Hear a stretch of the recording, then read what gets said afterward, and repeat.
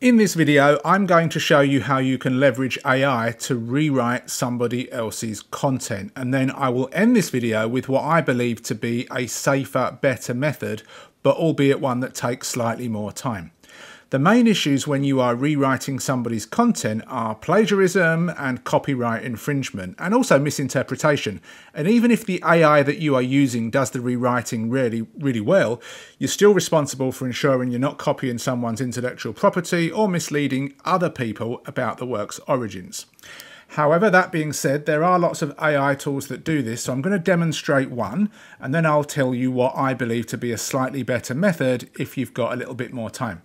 So I did a search for the keyword Maneki Neko meaning. Maneki Neko is a beckoning cat that appears a lot in Asian culture, particularly Japan. There are different styles and colours, but you've probably seen these around. You can see it gets 5,400 monthly searches, and after these AI results, we've got Wikipedia, and then we've got some other stuff here.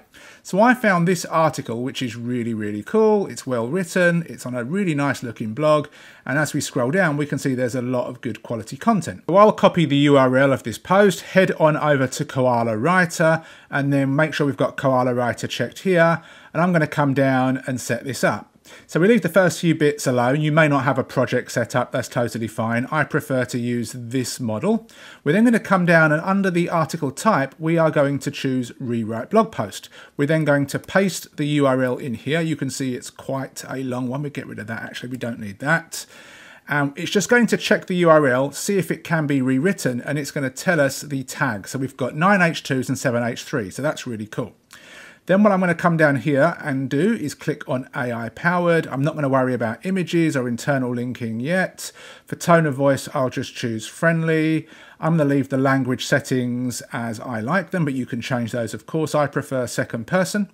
I'm then going to turn on improve readability, use outline editor, and then use real-time data, but uncheck this. And then what we'll do is we'll click on create outline, and it's going to use that source article as a base but completely rewrite it. But before it does, it needs to give us an outline of the article based on the original article, and we can decide whether we like this or not. There may be certain sections that just won't make sense for the kind of content that you are looking to create. So let's just wait for a few seconds. So here we go, we've got the introduction, we've got the content. So what I'm going to do is actually get rid of that and then just come through, and everything looks like it makes sense, but this comes from that particular site. So what I might do is remove that entire section completely, and also remove the conclusion that I'd like to write myself. So we just don't want to do everything without thinking that AI tells us. So this looks like a decent structure for an article, so I'll click on Write Article,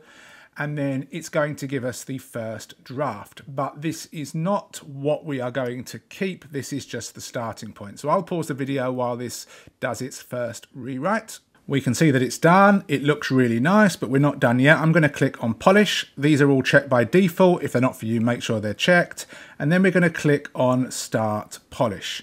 This is just going to rewrite the article, make it a little bit more succinct. It's going to break out some of the paragraphs, remove any repetition, change some of the passive voice to the active voice, not all. And we are going to get a second version of this content. But this is not all. This is just the next stage. So we just kind of come down and you can see it doing its thing. So again, we'll just wait for a few seconds.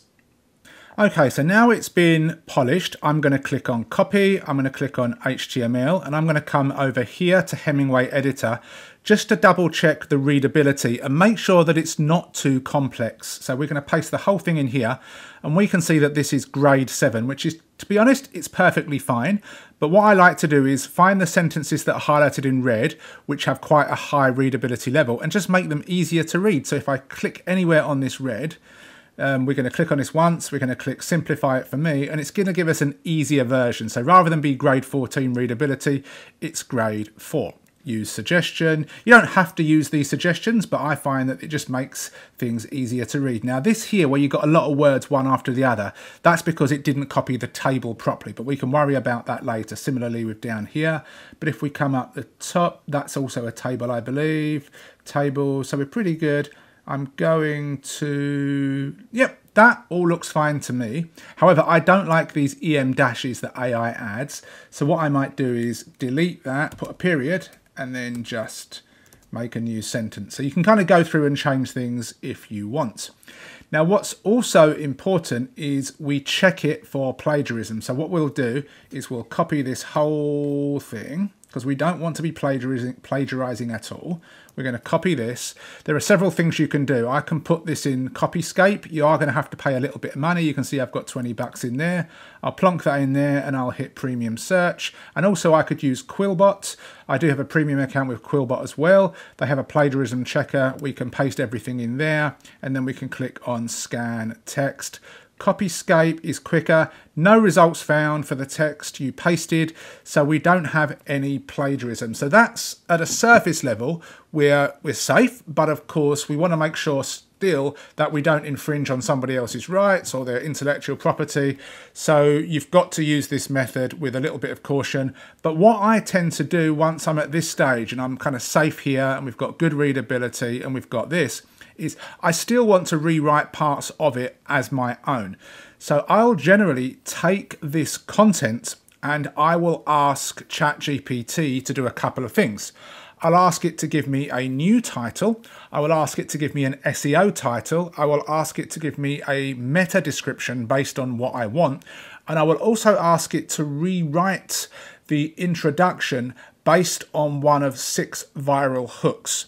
Now, if you'd like to know exactly the prompts and stuff that I'm using to do that, then I'll leave a link below and you can enter your email address and I'll give you those immediately. So that's something more designed for click-through rate, because it's no good writing an article that ranks if people don't click through to read it. So you want to make sure the title, the SEO title, the meta, etc.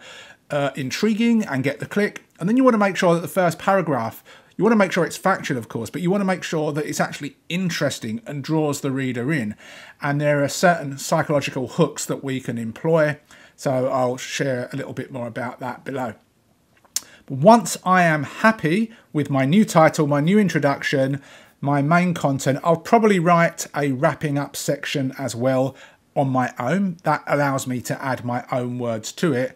And we've got the bulk of the article minus a few sections based on another article. Then we can go ahead and we can put that on our site. Now, it's nice and ethical that we also acknowledge the original source. So we can link to the original source in our content and give them some credit as well. I think that's something that's good.